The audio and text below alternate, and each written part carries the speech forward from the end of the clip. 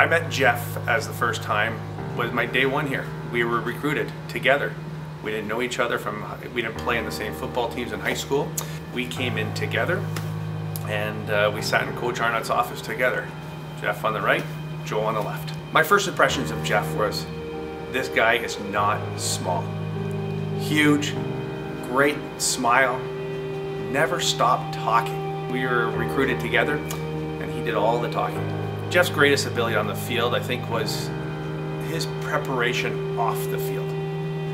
He prepared himself the way he ate, the way he looked after himself, which translated right away onto the field. He is the ultimate teammate. His gift was to make everyone around him better. One of the funny stories that I remember of Jeff was game one of our first year. I had the best position on the team because I was sitting on the bench, so I could see everything. And we were playing against UFT, and we won the game.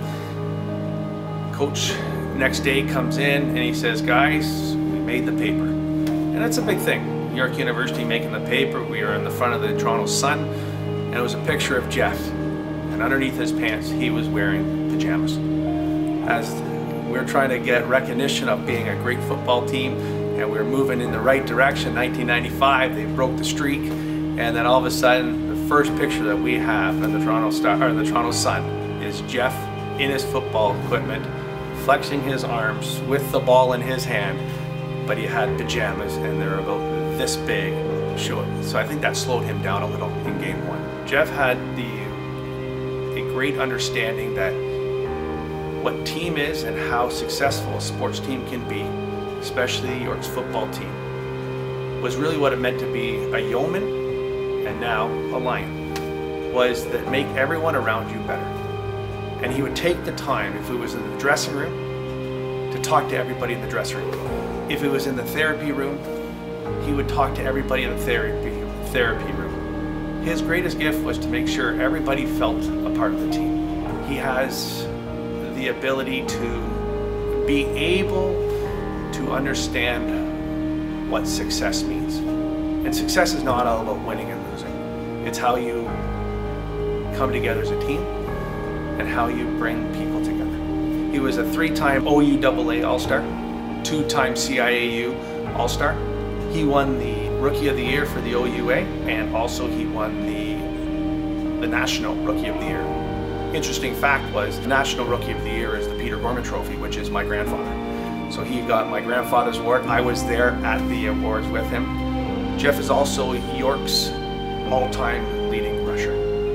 Jeff had a great career in the CFL. He was undrafted.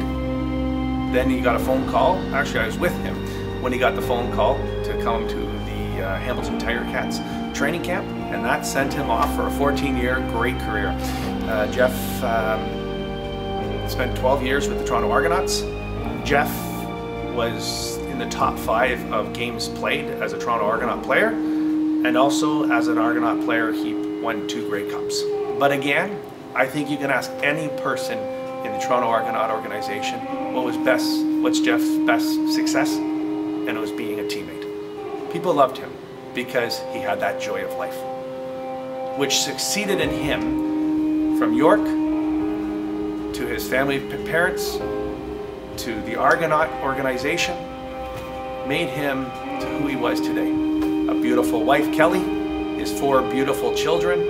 He's also working right now with Conduct, which is a sports technology company, and he deals with a lot of professional teams and how to get the best out of each athlete. Jeff, 2017 inductee to the York University Sports Hall of Fame. Congratulations.